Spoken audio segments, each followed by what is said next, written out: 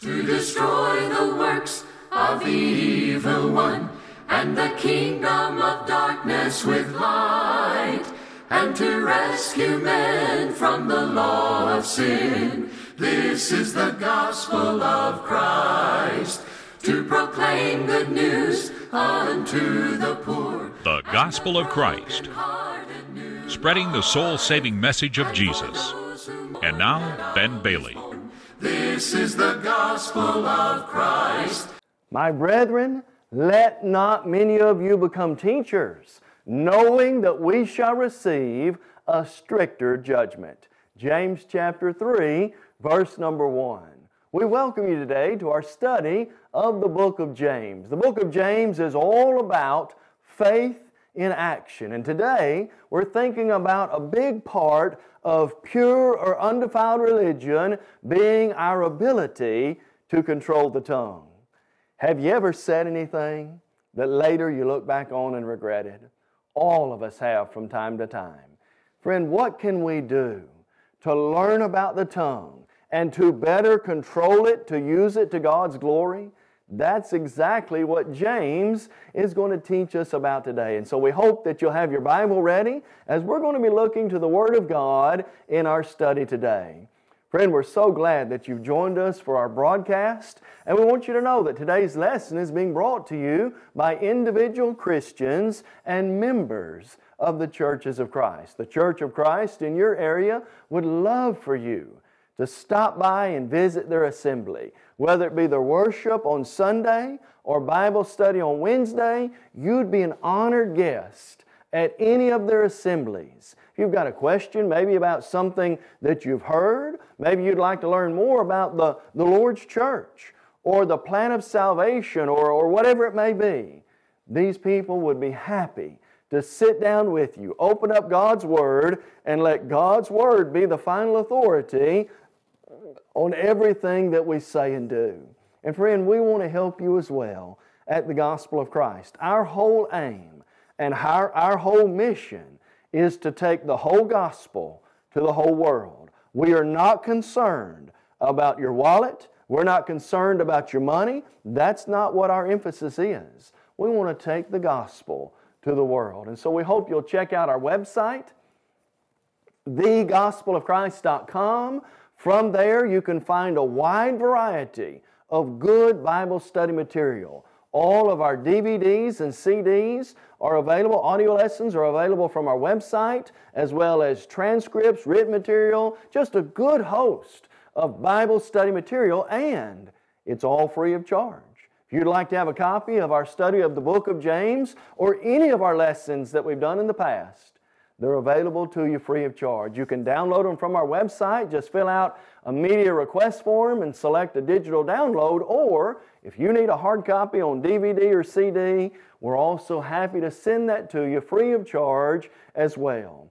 And be sure, in the fast-paced world that we're living in right now, where everybody's got a smartphone, be sure to check out our apps both in the Android and Apple store. It's a great way to study God's Word on the go.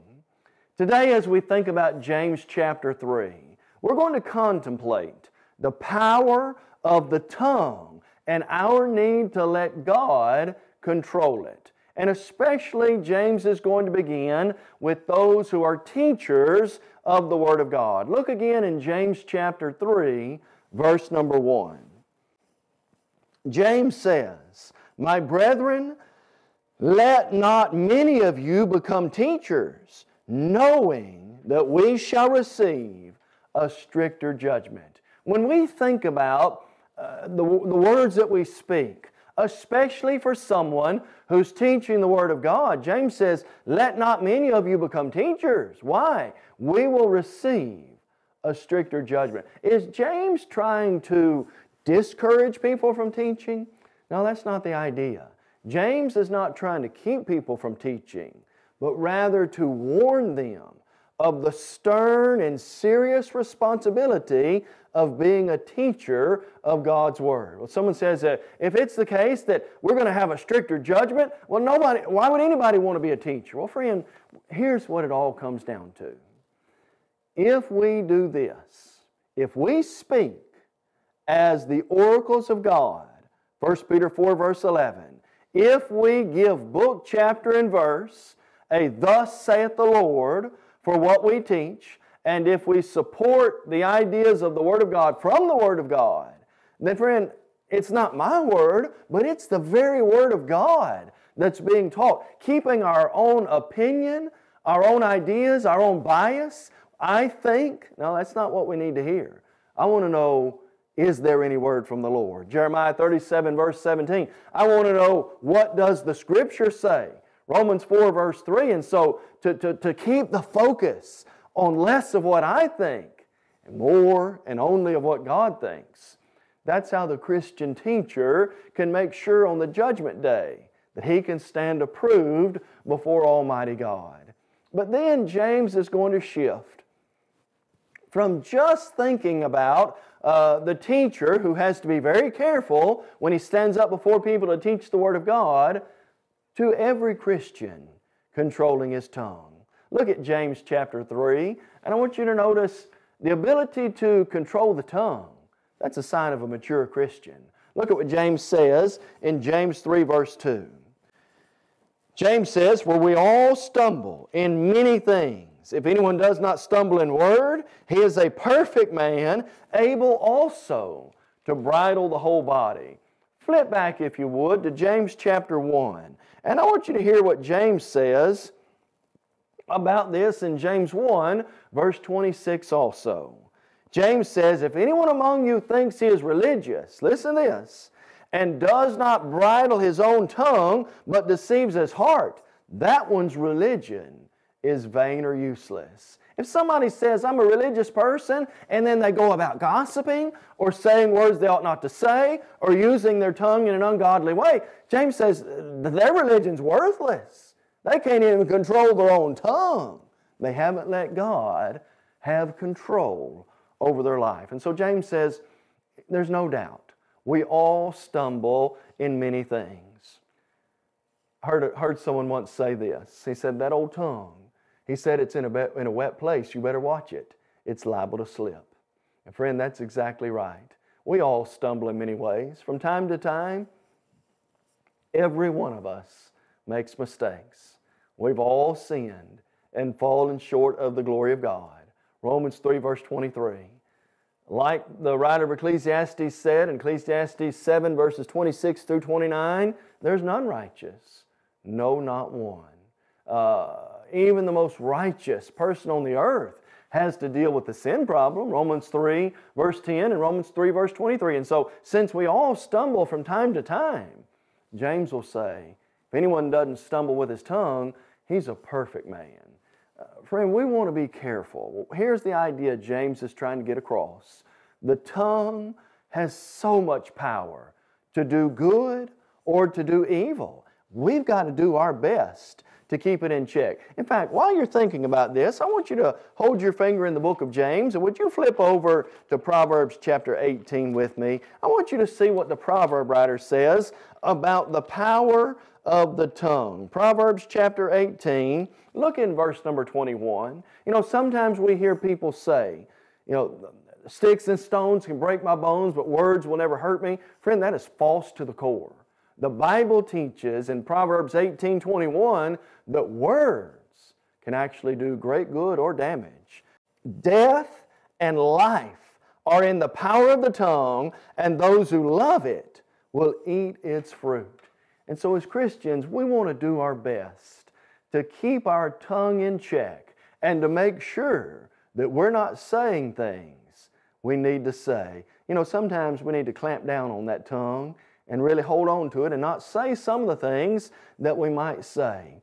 You know, when I think about the tongue, and this is where James is going to go next, along with that idea, death and life are in the power of the tongue, James is going to show us just how much power the tongue has. He's going to give us really 3 illustrations to show this. James chapter 3, he's going to say the tongue is like a bit in a horse's mouth, able to control the whole horse. Look in James 3 and notice what the Bible says in verses 3 following.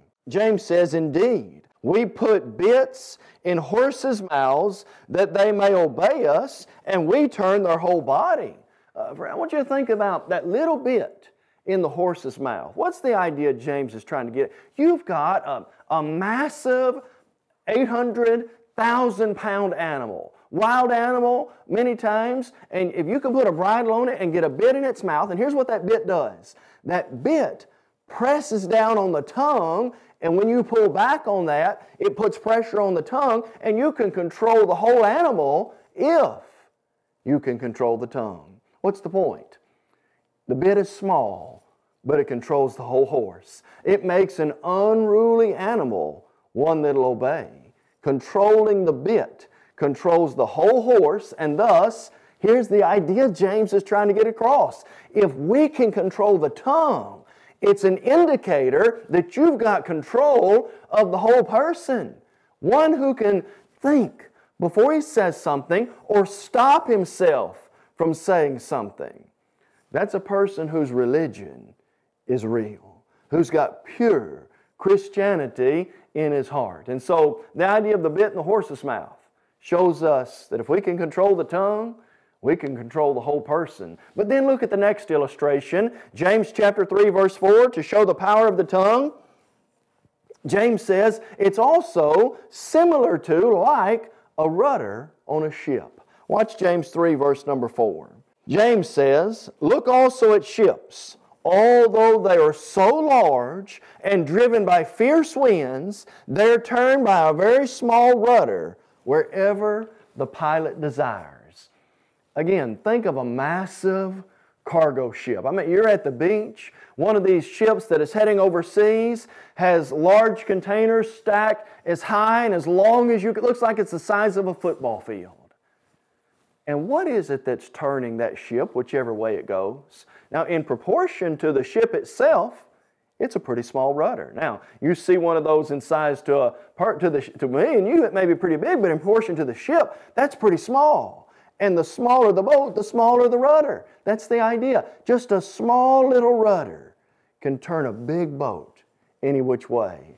It controls it through fierce winds. It moves thousands of pounds of weight with ease. The rudder has the ability to control the whole direction of that ship. What's the point James is getting at?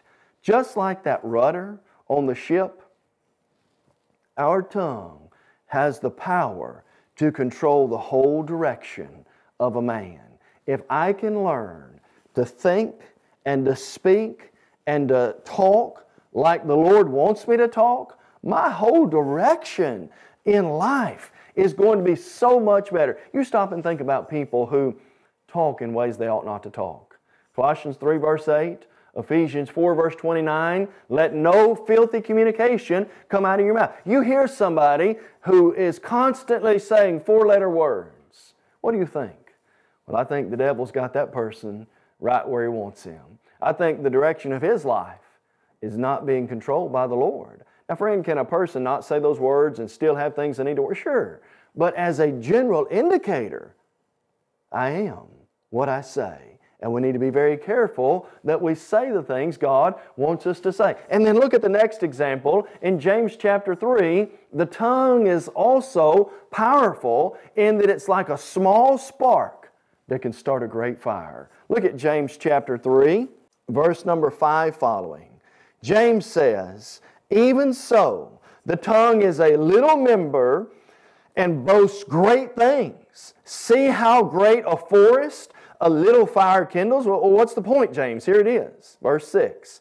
And the tongue is a fire, a world of iniquity. The tongue is so set among our members that it defiles the body and is set on and sets on fire the course of nature and is set on fire by hell. Just like that small spark. You ever been burning leaves or maybe starting a fire and maybe you turned around for just, I remember one time as a kid we were burning leaves.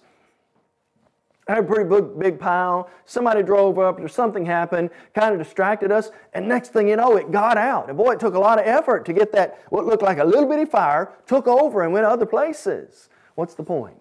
Small spark. Look at the fires that have occurred in places like California. that occurred in Gatlinburg a while back? Little bitty spark, and a massive ton of destruction comes from that. If that spark and that fire isn't controlled, it is liable to wreak all kinds of damage. What's the point? The tongue can be the same way. If I don't control the tongue, keep it within its bounds, if I don't let God have rule over it, it can bring a world of unrighteousness, ungodliness. What does it mean when it says it sets on fire the whole course of nature? Your life is going to be turned upside down if we don't learn what to say and how to say it. And so the tongue has so much power, and we've got to use that power in the right way. Now, here's the good thing. That tongue that's so powerful, as we've just seen, can it be used for good things? Oh, you bet it can. The gospel, it's God's power to save, right? Romans 1 verse 16. How does that gospel get out to people? Romans chapter 10 says we need somebody to say it.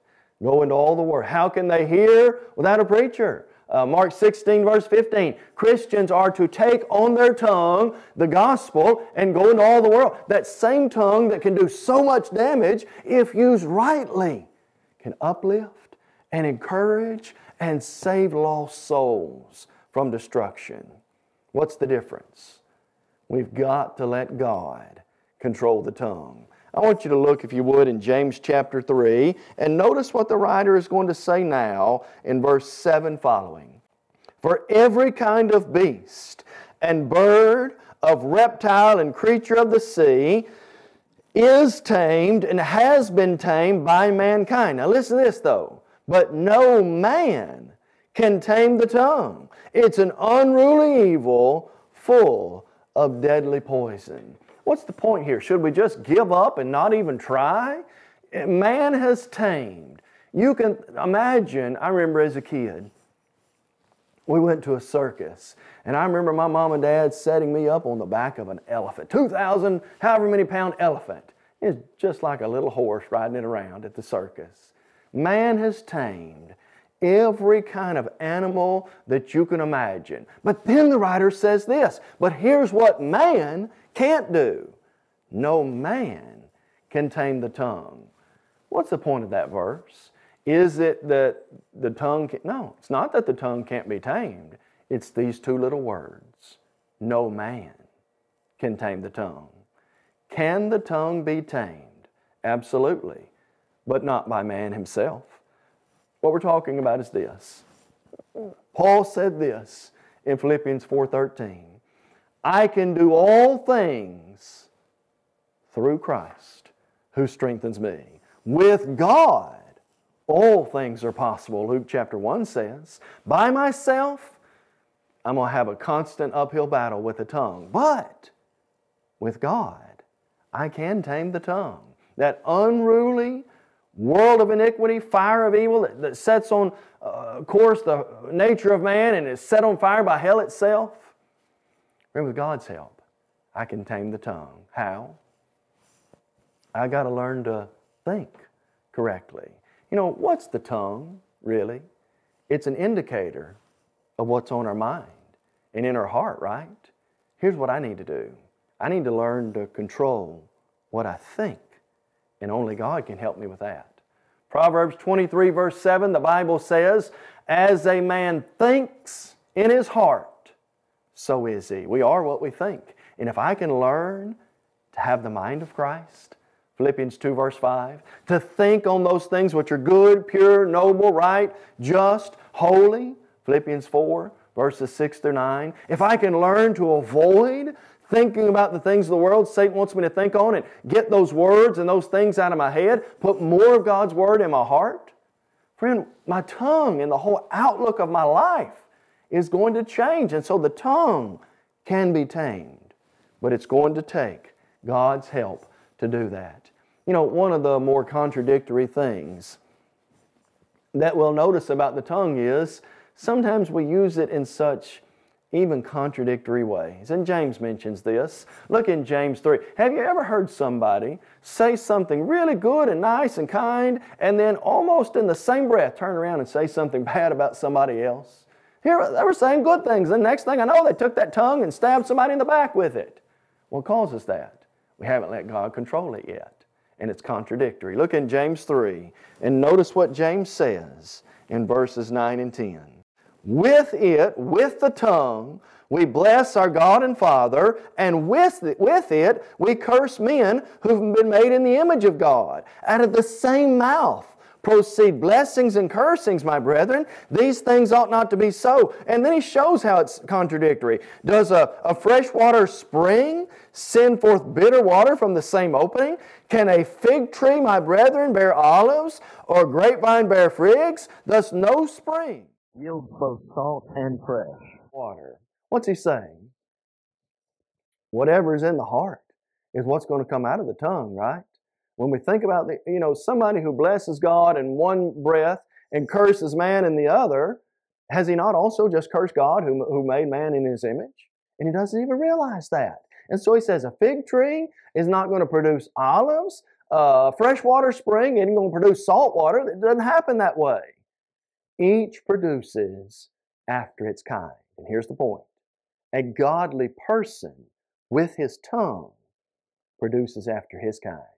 If he's a follower of God, then friend, he's going to say the things he ought to say. And again, we're not saying, please don't misunderstand me, we're not saying that from time to time we don't mess up and make mistakes with the tongue. But as a general rule, you can tell a lot about, listen carefully now, as a general rule, you can tell a lot about a person just by listening to them speak. What do our words, what does our tongue and the words we use say about us? You see, my friend, we need to speak the truth in love. Ephesians 4 verse 15. And as Paul would say in Galatians 4 verse 16, have I become your enemy? Because I tell you the truth.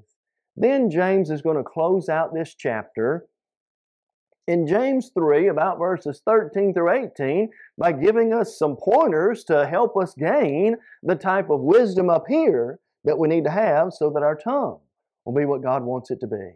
Look in James 3, beginning in verse number 13. James says, who is wise and understanding among you? Let him show by good conduct that his works are done in the meekness of wisdom. But if you have bitter envy and self-seeking in your hearts, do not boast and lie against the truth. This wisdom, this is not what you need. This wisdom does not ascend from above, but is earthly, sensual, and demonic. For where envy and self-seeking exist, confusion and every evil thing are. Well, what kind do we need then? Verse 17. But the wisdom that is from above is first pure, peaceable, gentle, willing to yield, full of mercy and good fruits, without partiality and without hypocrisy. Now the fruit of righteousness is sown by those who make peace.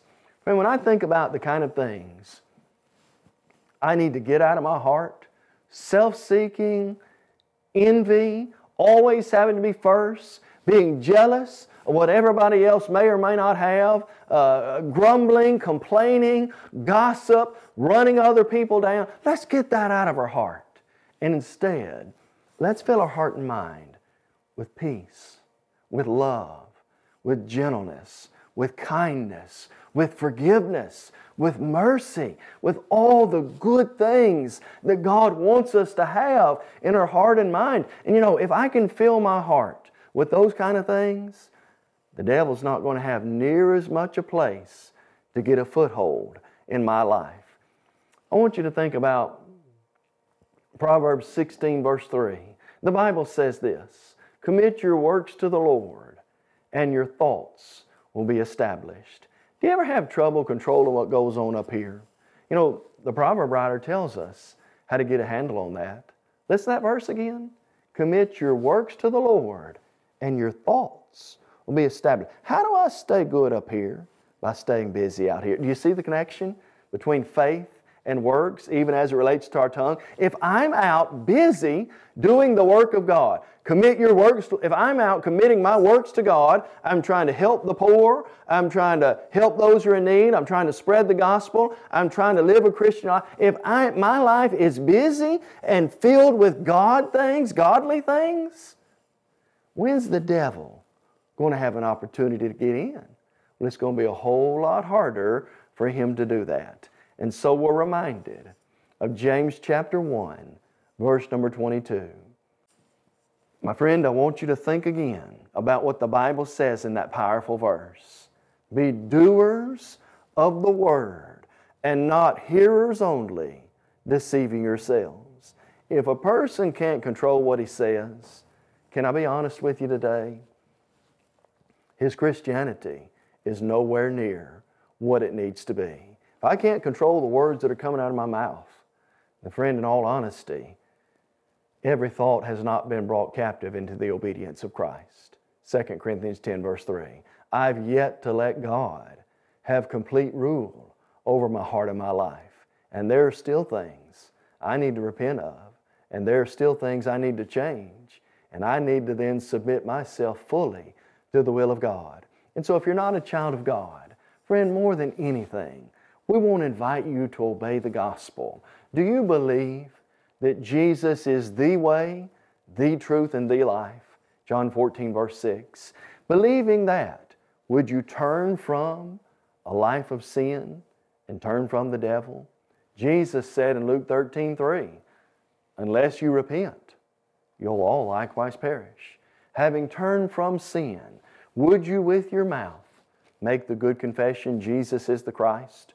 Romans 10 verses 9 and 10, Paul said, with the heart one believes unto righteousness, and with the mouth confession is made unto salvation. Having made that good confession, would you do what Jesus said to have every sin forgiven and to be saved? Jesus said this, he that believes and is baptized will be saved. Mark 16:16. Peter told Christians on the day of Pentecost, repent and be baptized every one of you in the name of Jesus Christ for the remission of your sins. Acts 2 verse 38. And may God help each of us. May God help every one of us as Christians to truly control the tongue, to say what God wants us to say, to encourage and uplift others, and ultimately to bring honor and glory to God with our tongue. Join us next time as we study more about faith and works. You may have just joined our program and are wondering, what is the Gospel of Christ? The Gospel of Christ is an evangelistic work of the churches of Christ that reaches the whole world with the gospel through TV, streaming, free media, and internet. Our motto is truly to take the whole gospel to the whole world. We believe in having a book, chapter, and verse for everything we say and do. And unlike many religious groups today, we're concerned about lost souls, not your wallet. This is the gospel of Christ. We encourage you to visit thegospelofchrist.com for a host of Bible study material, as well as video and audio from our lessons. If you would like to have a copy of today's lesson, please visit our website and fill out a media request form. You can also reach us by emailing mail@thegospelofchrist.com or call us at 844-6-GOSPEL or write to us at the address on your screen. You can also get our Gospel of Christ app on your handheld devices for those on the go. Gospel of Christ.